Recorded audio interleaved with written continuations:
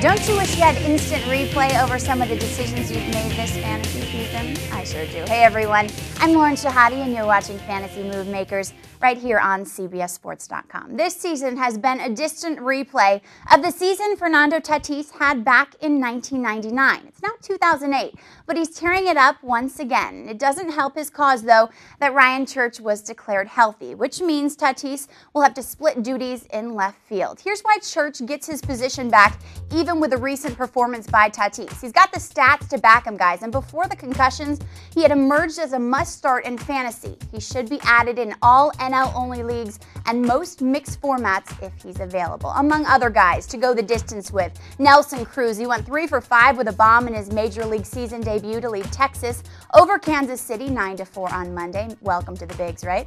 Hideki Matsui also going long for his 500th career RBI on Saturday against the O's. He's showing some power in his DH at-bats, making him an intriguing injury risk sleeper in the deeper leagues down the stretch. Listen, EMAC considers this next guy to be the next Chase Utley, Ian Stewart. He's been a good sleeper in all leagues. He'll play full-time either at second or third down the stretch. Hank Blaylock doing time at first base because of continued soreness in his shoulder preventing him from playing third. Perhaps he can prove he has power in his condition and in his position. J.D. Drew will have a new position, but a familiar position from years past, on the shelf. The Red Sox all-star right fielder was placed on the 15-day DL with a lower back strain after not playing since the 17th of August. When Drew's healthy, he's a must-start, but he may not be back until mid to late September. Perhaps you might not have the shelf space to store him. Well, he hits a lot, strikes out a lot, and now he's injured. Alex Gordon was placed on the 15-day DL because of a torn muscle in his right quad.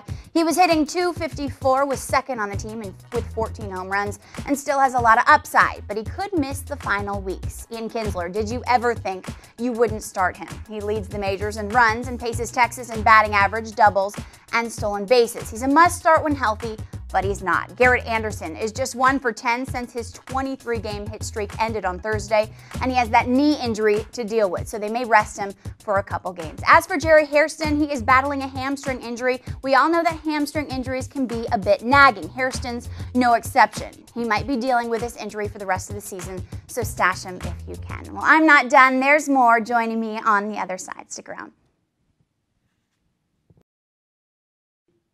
Welcome back. Tim Wakefield is back from the DL and delivering. Tightness in his right shoulder is not stopping him. Wakefield is 7-8 with a 3.67 ERA and 23 starts, and is having one of the best seasons of his career. He was expected to return after missing just 2 starts, but the trade for Paul Byrd slowed things down a little bit. He's pitching for a team with a chance, so pick him as a low-end mixed league option down the stretch. Adam Wainwright is dominant as well coming off the DL. He was out with a sprained middle finger, but is working hard to prove what he proved before the injury, that he can throw the baseball, not just in a closer role.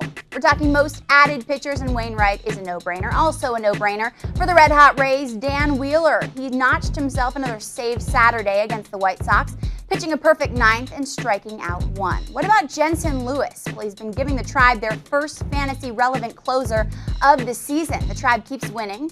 He keeps saving. Simple math here, guys. Well, the Pirates aren't giving him a chance, but when they do, he's getting it done. Matt Capps pitching a perfect 9th on Sunday, the first time he saw the field since July 1st. Luis Ayala hasn't recorded a save since he was traded to the Mets, but he should be added in all NL-only leagues and most mixed formats if he's available.